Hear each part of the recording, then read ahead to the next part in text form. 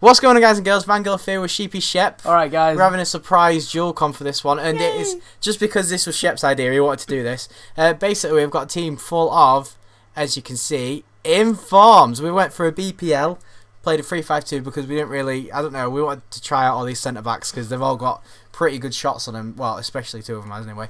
But we'll look at this. What did you reckon of David De Gea, mate? De Gea was a good shot stopper. I don't think he made any mistakes. He's definitely worth it, I'd have said. We paid, how much did we pay for him? We paid 47k for him, which is quite cheap, to be honest. Yeah. I quite enjoyed him. But if you look at his diving, it's 87, and his reflexes are 88, so that's probably why he's quite a good shot stopper. But yeah, we'll move on to the first of the centre-backs now, and you're going to see all of them anyway. But in the middle, we had Ivan Ramis, purely because of the pace issue that is there. He's, what, 61 pace? That's not the best, is it, really? We did get found out against by a lot of teams because of our lack of pace. But we only had him in because he had stupid shooting stats. Yeah, his power, free kick power is like 99 or something. Yeah. It's unbelievably good. For 16,500. For an inform. I suppose if you just want an inform, then it'd be okay. On this hand side, the right hand side, we chose Figueroa. Yeah. And he's a beast. He's got the good shooting as well. He's usually a wing back, isn't he? You said. Yeah, he's usually a left back. Yeah, exactly. So that's why he's probably got a bit more pace. He's 79 overall. He's quite a good player. I mean, how much did we pay for him? 34. It's a lot more. It's like double the other one. But yeah, he's definitely it was a lot better. Yeah, his pace. We needed someone fast at the back, and he was our bit of pace. Yeah, he's got good defending and good heading as well. We're going to move on to the next one now, and that is going to be Colaccini. I've used him before in a couple of teams, including that Nations on Vacations video that I'm always talking about.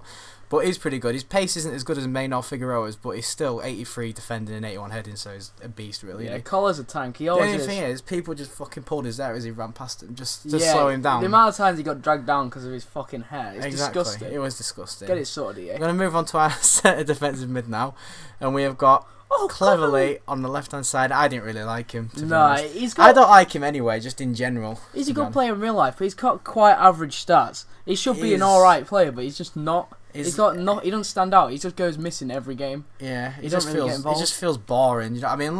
Unlike De Guzman, which is here on the other side, and he's a bit more physical. Like, do you know what I mean? He gets into tackles more. Yeah. We actually scored a goal with him as well. We didn't find anything to do with Cleverly. We tried, but he's cheap. 18,500. Exactly. He's got good weak foot and good skills. So yeah, he's got long pog trait. He's a very solid player. Yeah, it was a very solid player. Yeah, you're right, Chef. He was. Yeah. And move on to the right hand side. It's the fucking spud-looking cunt that is James Milner.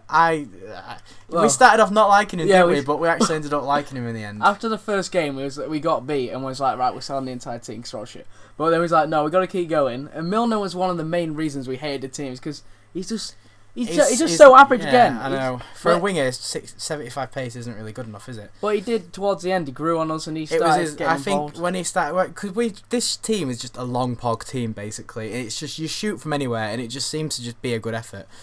So that brings us on to the left midfielder, which is Steven Pienaar. And like the first goal we scored was with him, and it was like a pog from like 30 yards away. It was so good. We got him for 16,000, which is relatively cheap again for an inform. I don't understand where all my money went on this team, but I've spent about 400k on it. Well, a bit less than that because I've got 50k left.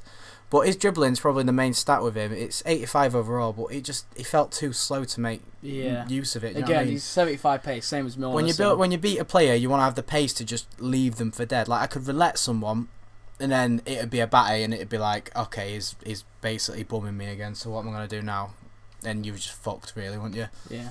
I think this is one of the most expensive players in our team now. Probably my favourite one, Inform to Wrapped.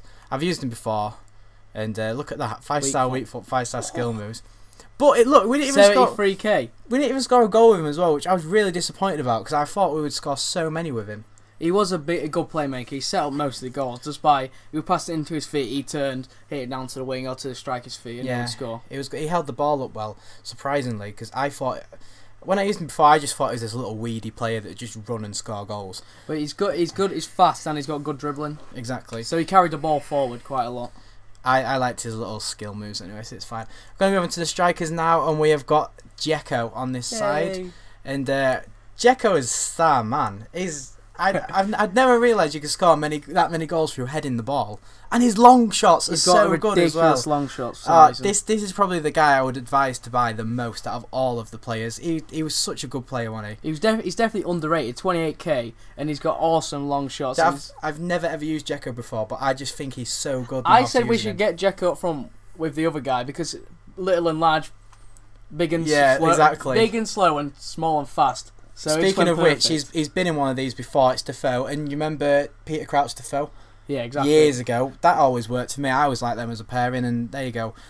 We got him for a bit more than Dzeko, but he's still he just seems like faster than 85 pace. Yeah. Whenever I used him, it just seemed to like bomb it down the wings. He just burns off everyone. Exactly. He was a really good player, but the combination of little and big actually does work on FIFA. It's really strange because you can aim it towards Dzeko, he'll flick it on, and Defoe is just like, all right, see you later, mate, and he'll just bomb off with the ball. It's pretty good.